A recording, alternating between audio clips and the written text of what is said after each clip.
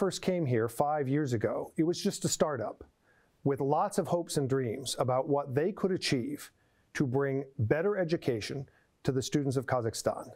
I'm thrilled to get to say that they've achieved their dreams and beyond. There are now international partners here providing dual degree programs and exchange student programs that are some of the finest in the country.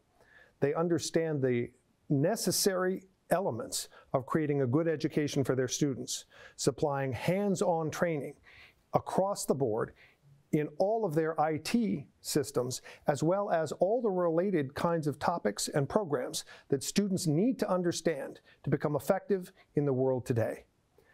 This university is training students not with knowledge from today, they're looking into the future and pulling forward into their curriculum the kinds of tools, information, and policies that students need to understand today to be effective into the future.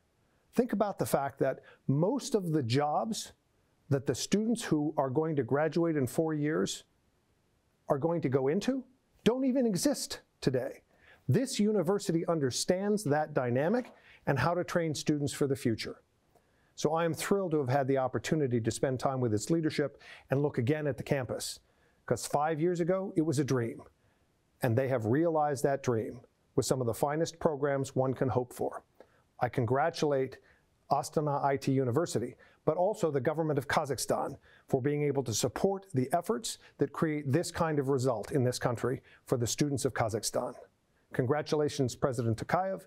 Congratulations to Siyasat Nurbek, the Minister of Science and Higher Education, and all others in the government service who understand that this kind of university is valuable to the students of Kazakhstan and the future of the entire country.